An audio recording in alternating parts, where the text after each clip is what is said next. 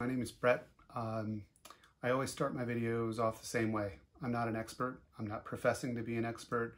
Just hope to share some information about my experience with garter snake keeping, and hopefully some of this information proves useful for others.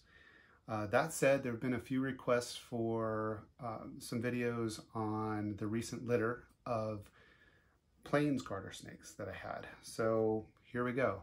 Let me introduce you to Big Blue. This is the female who most recently had her litter. She's a 2017 baby, right? So she's about 3 years old. And you can see she's pretty good size. She's normal, meaning she's not a visual morph, right? So she's normal. And her and the sire are both possible quad hets. So what does that mean? Well, that means that the person who bred these snakes, whose name was Thomas Hamilton, bred these snakes for about 6 years to combine, very thoughtfully, combine the right hets and visuals to lead up to a male and female pair that possibly carry 4 genes. So when you're breeding any animals for that matter, but garter snakes, and you're talking about hets, whether they be a het for 1 gene or double hets, triple hets, quadruple hets like these are, it's a bit like scratch-off lottery tickets in that you don't know exactly what you're going to get. And in some cases, you don't know exactly what you have until you, what we call, prove out those genes. So when I acquired these snakes, again, they were sold to me as quad het, possible quad het. So I paired this dam, and I'll show you the sire in a moment, together to see what we would get, and I'll show you that in a few minutes. Okay, so let me go grab the sire. All right, so this is Jake, very original, right? Jake the snake. Jake is also a Radix or plains garter snake, of course. He's a 2018, so not only is he smaller because he's a year younger, but he's also smaller because he's a male.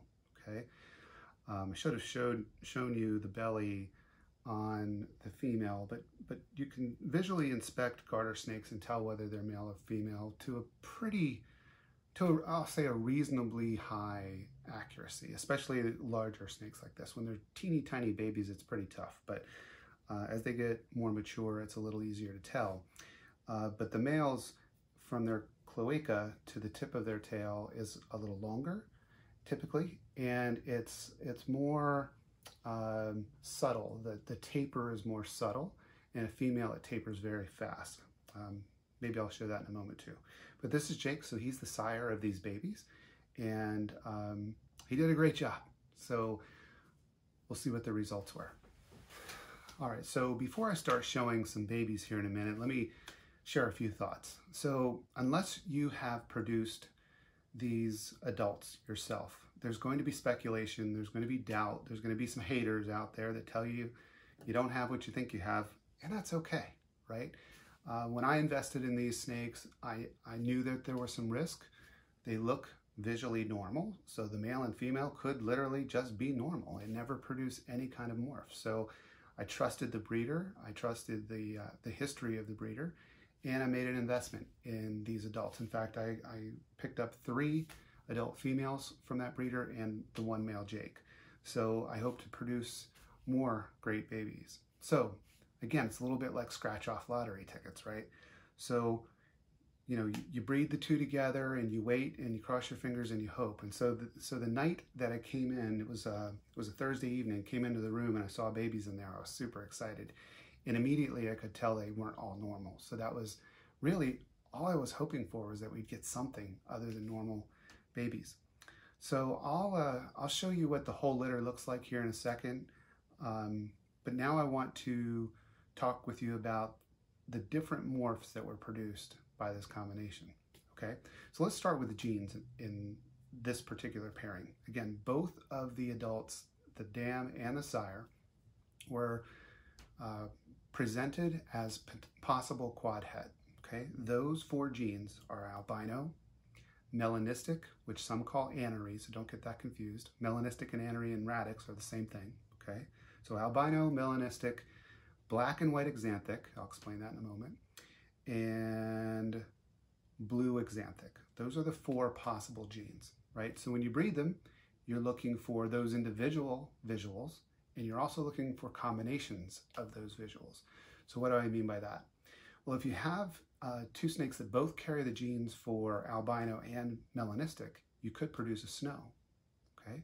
If both the dam and the sire have albino and black and white xanthic or blue xanthic, the blue xanthic combo creates a blizzard, and the black and white xanthic with albino produced a first in the world, I'm proud to say, what we're calling an avalanche. We're going to show you that. We're excited.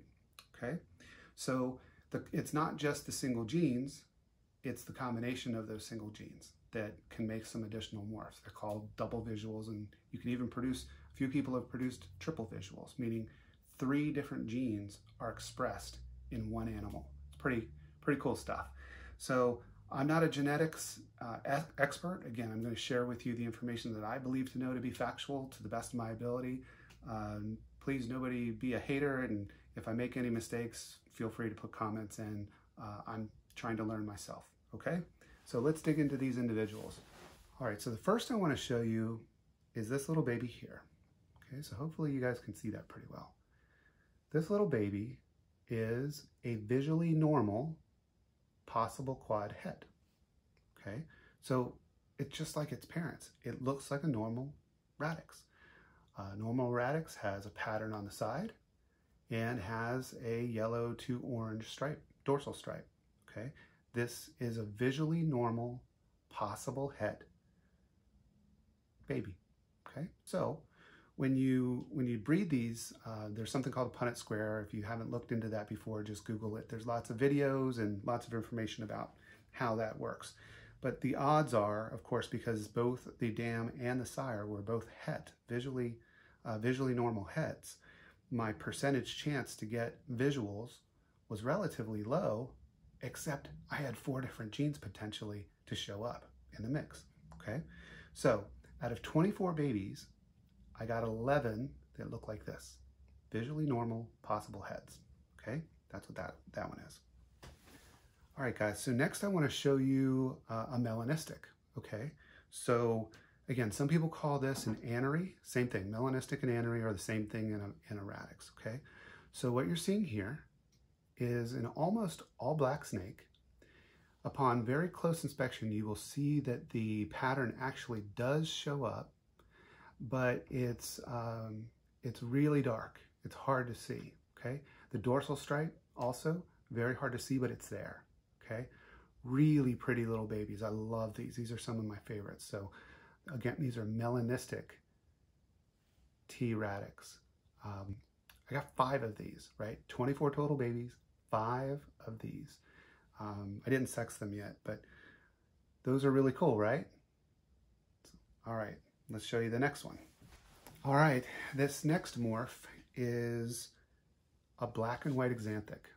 Now this is similar in some ways to the last one, the melanistic, but different. You can clearly see that this is not nearly as dark, number one, but it almost looks like a black and white photo of a normal T Radix, okay? So it's shades of gray. The dorsal stripe is almost silver. It's beautiful. Love this guy. These are really cool. And I think I actually might have a double visual of one of these and a melanistic combined, but I'm going to have to wait a little bit. So what happens is as these grow and they shed, they start to express their colors and their patterns more and more and more as they grow and again, more sheds.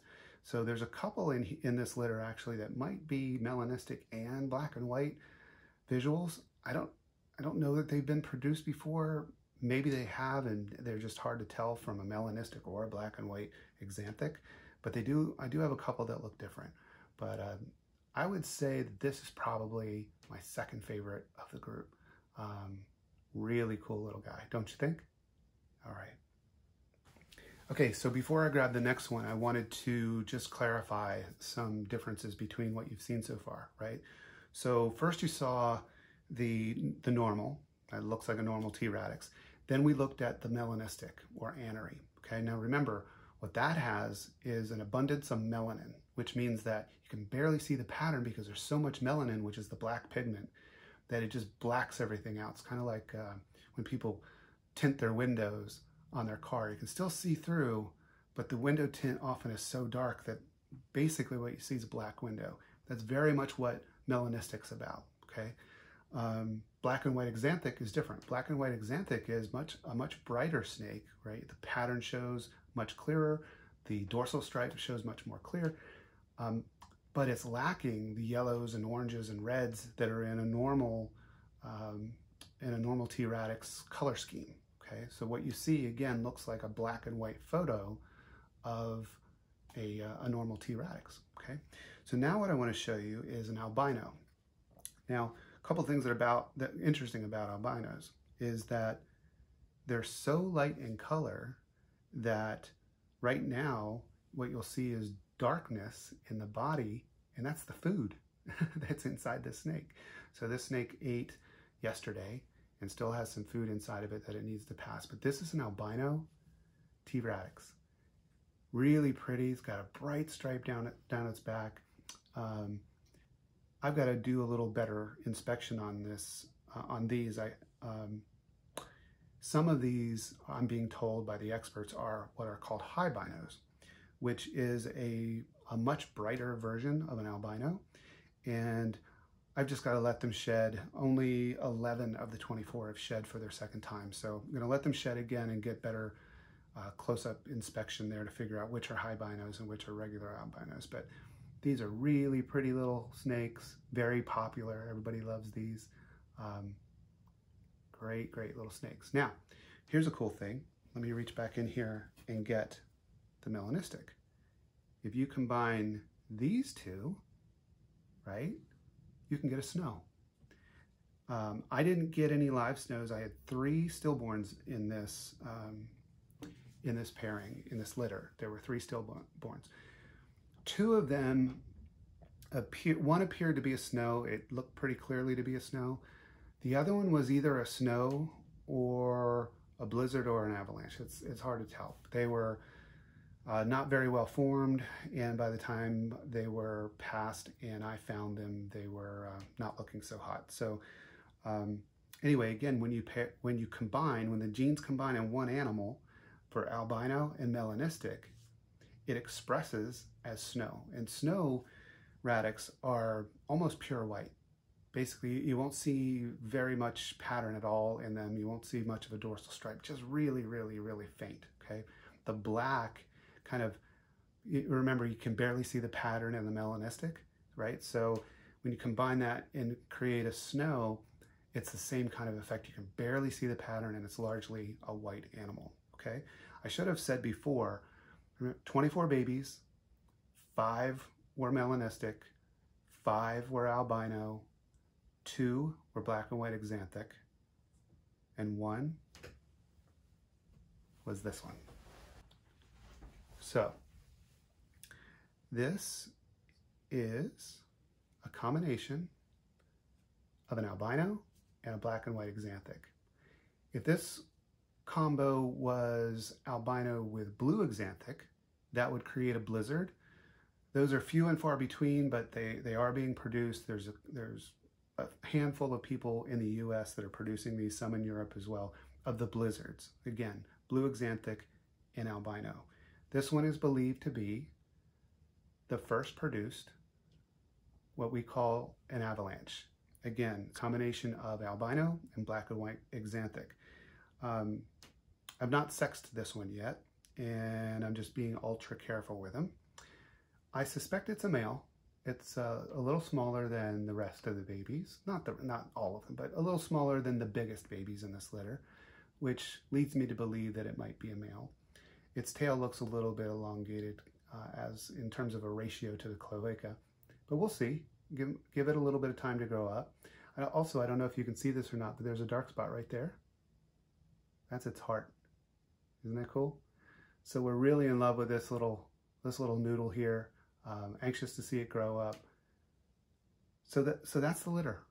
Okay, so 11 normals, visually normal hets, possible hets, right? 5 melanistic, 5 albino, a couple of those albinos, maybe high albinos, 2 black and white xanthics, and 1 avalanche. So thanks for the requests. If there's anything else you guys would like to hear about, I'd love sharing my experiences, so just let me know. Please put your comments in below and subscribe. Thanks. Bye.